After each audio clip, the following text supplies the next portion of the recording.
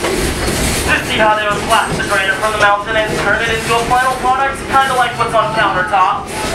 Here at the entrance, they do have two big stone blocks with writing on them, and these are actually detailed locations of where Stone Mountain granite is found in all 50 states.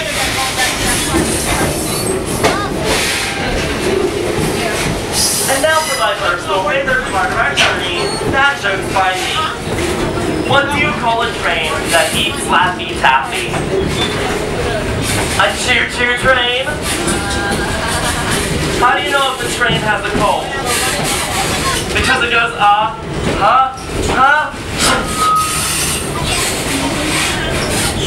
Hey, we'll switch it up. We'll switch it to some mountain jokes. What is the best rock band? The Rolling Stones? Yeah. What is a mountain's favorite game to play? Rock, paper, scissors. Why is a mountain so bad at playing hide and seek? Because it peaks.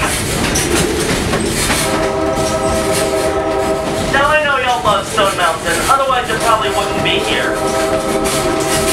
But we must remember, do not take it for granted.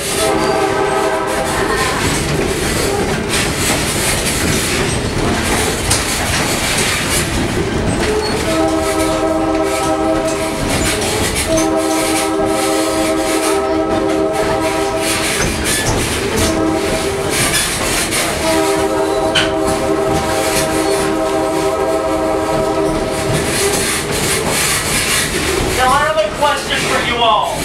Who all is staying for the laser show tonight?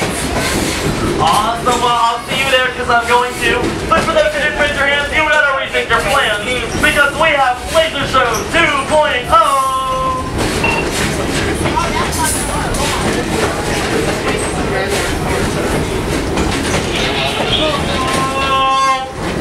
We've got Fire on the Lake, interactive games for you and your family.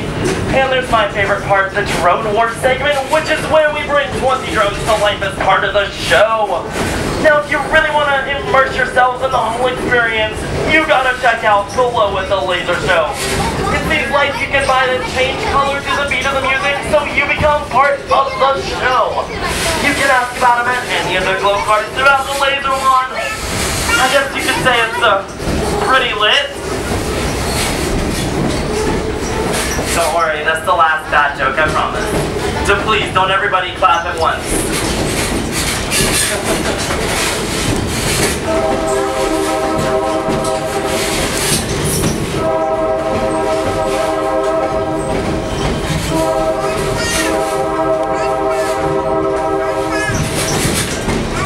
Alright y'all, that horn does mean that we are pulling into the laser lawn clearing, which is the final leg of our journey, and you are in for a treat. That's because you all have a front row seats to see the incredible carving. The carving is going to be coming up here in the clearing on the left, so go ahead and get your cameras ready. While we do encourage taking your own pictures, I want to remind you for your safety to please remain seated until our journey has ended and the train is no longer moving.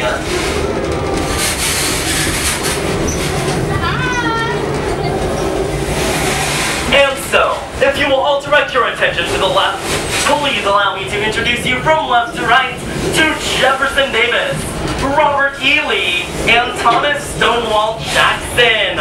Each man is riding on his favorite horse.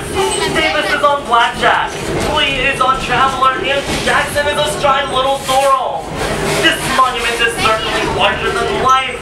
Mr. Lee in the middle is over 9 stories tall.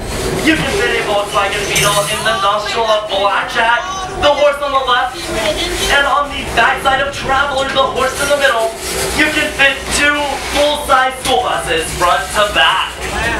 The entire area of this carved out portion is more than 2.5 football fields long. And with that, I'd just like to say that, as all good things must come to an end, our journey is also coming to an end. So as we pull back into the train depot, I want to remind you to remain in your seats until the gates have been opened. Again, please remain seated until the gates have been opened. If you are standing up, have a seat, please. If you're standing up in the third car, take your seat, please. Thank you.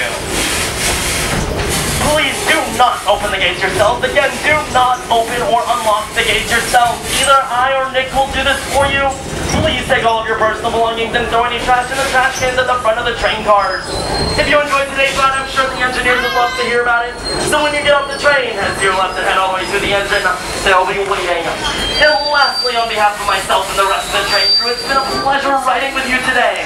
And